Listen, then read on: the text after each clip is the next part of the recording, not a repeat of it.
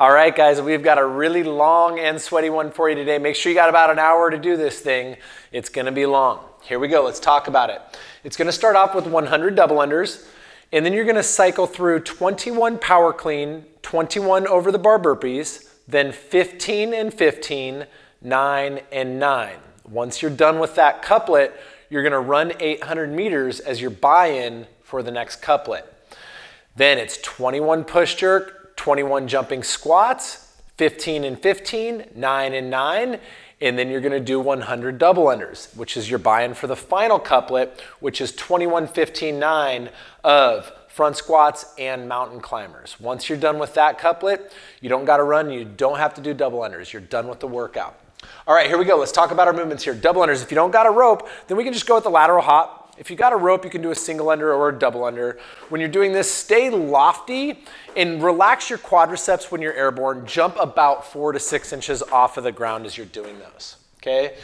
For the power clean, from here, if you don't have a barbell, just stretch to your end range through your hamstrings, and then from here, think slow to the knee, jump, catch. That's what a power clean is, and you're gonna catch them on the shoulders with your elbows out in front of your objects. All right, over the bar burpee or over an object burpee, you do this laterally.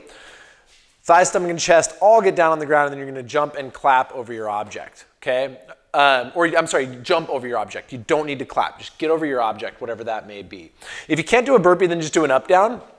So you're just gonna keep those arms straight, and then again, you can step over or jump over your object, your choice. All right, your run, pick out a run that's gonna be fun and exciting for you, let it rip. Your push jerk. So it's the same movement pattern as a power clean, but we're gonna send the object from shoulder to overhead. So we're still landing with our knees bent here, and we're jumping the objects off of our shoulders, receiving them on a straight elbow. That's the definition of a jerk. On the jumping squat. So it's a squat, but we're gonna go airborne with each repetition. So we're generating some power here on top of the rep. Make sure that your feet go back down in your squat stance so you can go right into that next rep. All right, we already talked about the double unders, so let's go to the front squat. Grab your object, keep it at your front rack. If you got an odd object, hold it in the goblet position or shoulder it, and then from here we're gonna squat.